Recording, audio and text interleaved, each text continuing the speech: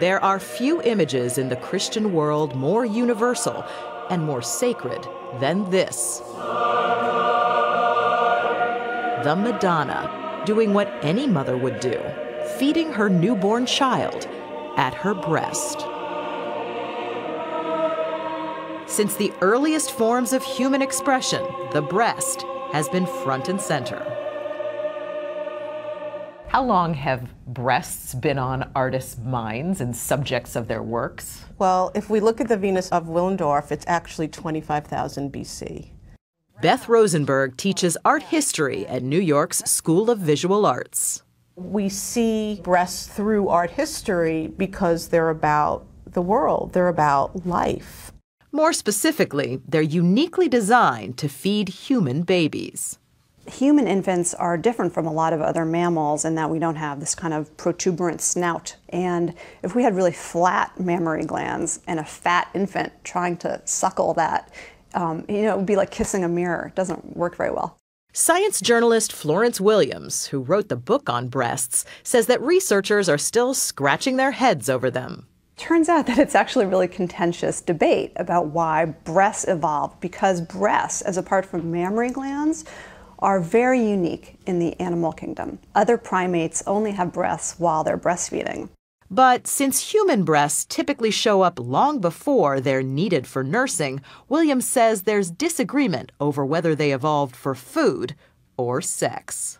There's been many decades of scholarship arguing that breasts evolved as sexual signals. And then the feminist scholars came along in the 1970s and 80s and said, well, wait a minute, maybe there's something to do with how breasts actually work that might help women survive or help infants survive. And maybe the interest in breasts on the part of men came later. It's just a little... And it's a lot more than interest. Dolly Parton was famous for attributes other than her acting ability, as was Raquel Welch. And who could forget Halle Berry in that bathing suit? Magnificent view. The bigger-than-life images inevitably left some women feeling inadequate. Most women really don't like their breasts. There's always something wrong. Few people understand this more than Mary Catherine Langhammer, a veteran bra fitter at Houston's Top Drawer Lingerie. They're too big, they're too little, they always want the opposite of what they have. It's no secret that women have been trying to improve on nature for generations. There were bras that you could put all sorts of things in, wire, tissue, metal. There were even bras that you could blow up with a straw to make your breasts look bigger. But permanent breast enlargement was a medical puzzle until a eureka moment 50 years ago in a Texas hospital. There was a doctor in Houston, Texas, who was holding one of these new silicone blood bags. Blood used to be contained in glass. And he was holding a warm bag of blood, and he said, "My, that feels good. It feels like a breast."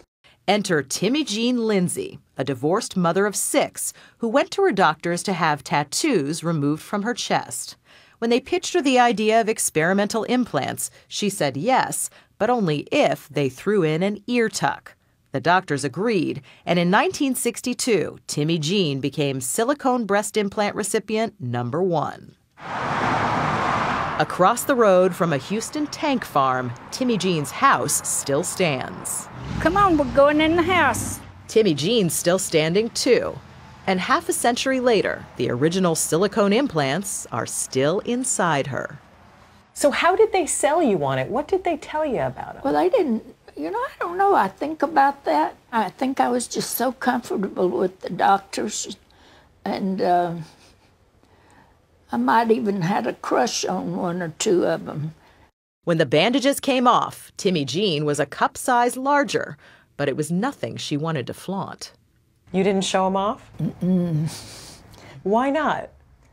I was too timid, I think.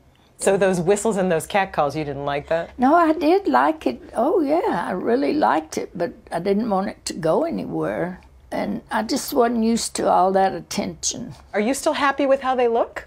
Oh, yeah. Most of the time now, I go braless.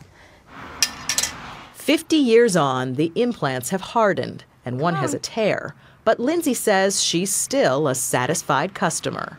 So have you had any health problems that you could say had to do with the implants? No, I've not had any health problems. Not all implant patients have done as well as Timmy Jean Lindsay. The FDA says that as many as 1 in 5 silicone implant recipients needs to have them replaced within 10 years. And even if we don't invite trouble, our breasts go looking for it.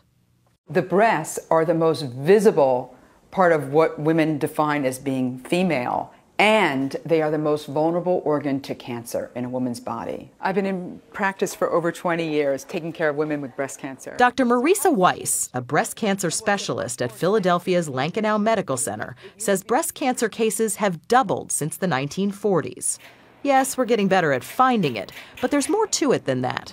Breasts soak up toxins, and there are a lot more toxins out there now.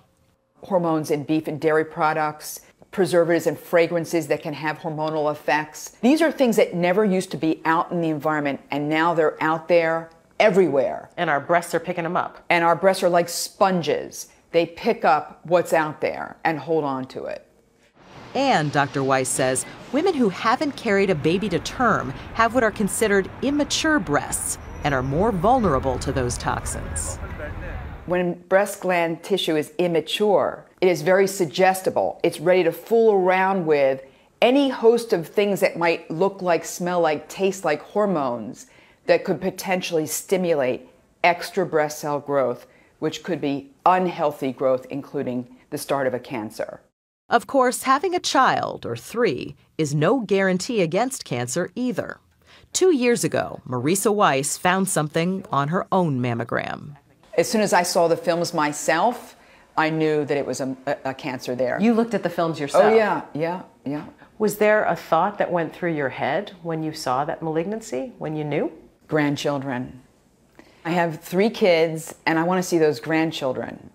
Now back at work and cancer-free, Dr. Weiss is a stronger voice than ever for breast cancer prevention. We have to pay attention to this. We have about 1.3 million cases today worldwide. We expect that to double by the year of 2040. The breasts are telling us that we've got a problem out there and we have to listen. We can't ignore it. There's too much at stake.